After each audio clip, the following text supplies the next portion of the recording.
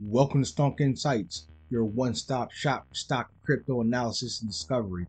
In today's video, we're going to be talking about, you guessed it, Ethereum Classic. We're highlighting this video that I made on July 17th here. Ethereum Classic, are there real-world use cases for it right now? So thank you guys for the engagement. I got 12 likes on that video. Thank you for the 261 subscribers.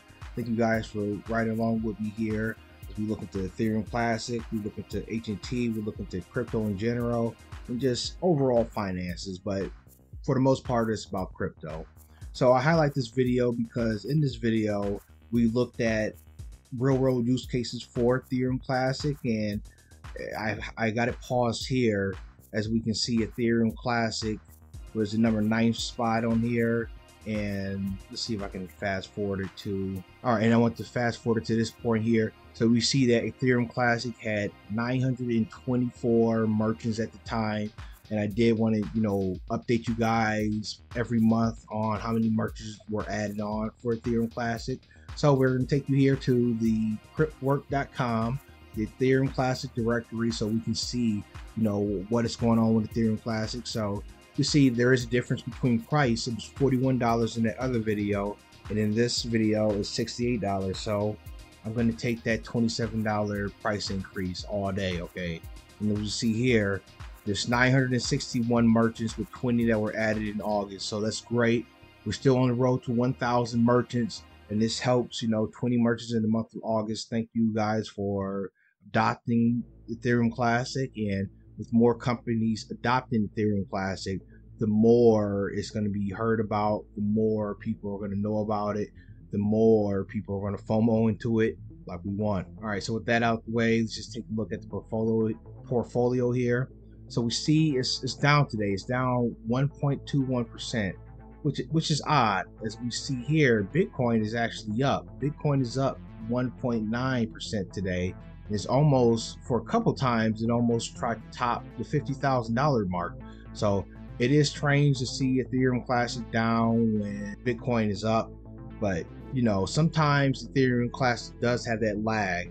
You'll see Bitcoin and Ethereum go up, and a day later or some hours later, Ethereum Classic will catch up to it. So that may be happening right now. I don't know. But we are still up. As you see here, we're up 46% right now. It's been floating between 46 and 50%. So we are happy with that, for the time being.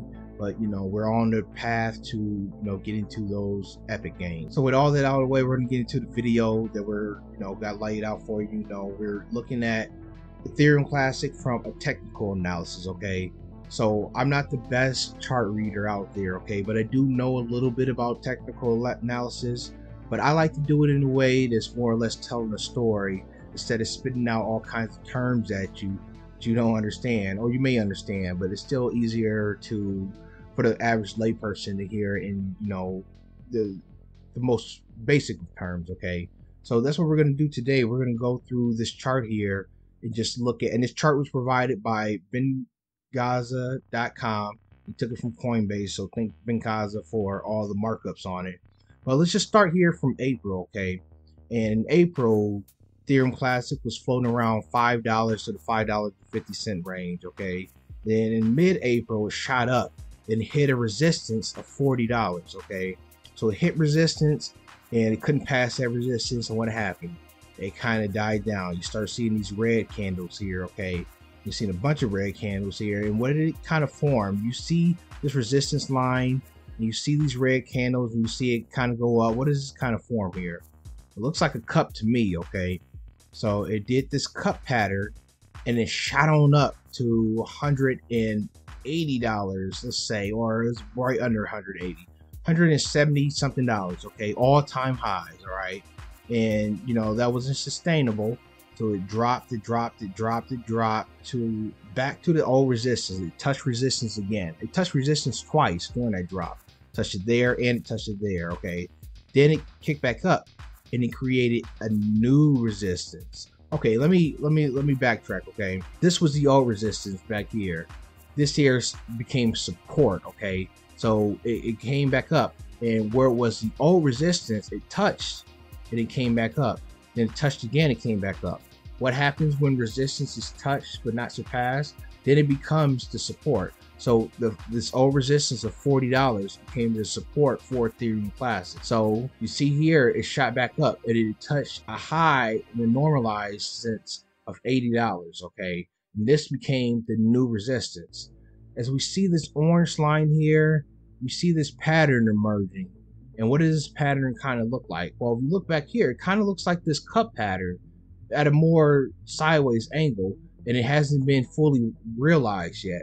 But we do see a cup pattern forming here, okay? And we see that the resistance has been tested on multiple terms, okay? It actually broke resistance here in mid-June, but it still recovered, and, you know, resistance, you know, still held at that $40 mark here, okay? So now what do we see here is this orange we see in September at $80. It just forms this natural cup to where we see Ethereum Classic is on track to getting back up to the $80 price points, okay? But let's just break down some of these other lines here, okay? As we look at this blue line here, this is a 200-day moving average. And what the 200-day moving average is the average of the last 200 days, and then he plotted on this graph, okay? So this line represents the last 200 days. We see Ethereum Classic is above that 200-day moving average. But moreover, if we look at this green line here, this is the 50-day moving average. The 50-day moving average is, again, it's the last 50 days and the average of those 50 days plotted on the graph, okay? And we see Ethereum Classic is above that as well. And we see we just came above the 50-day moving average. What does this mean? We're above both the 200-day and the 50-day moving average. This is bullish sentiment on an overall asset or the coin here with Ethereum Classic. So this bullish sentiment is leading right into, I mean, it's like a story. It's showing this line, this cup is going right to $80. And that's exactly what Ethereum Classic is doing. It's following the story, following the storyline without pretty much a lot of deviation. We do see some times where it did drop here and it dropped there. And obviously fear was, you know, in the market very heavily, especially what's going on in the world right now. But now we see that everything is still on track for having a very bullish year.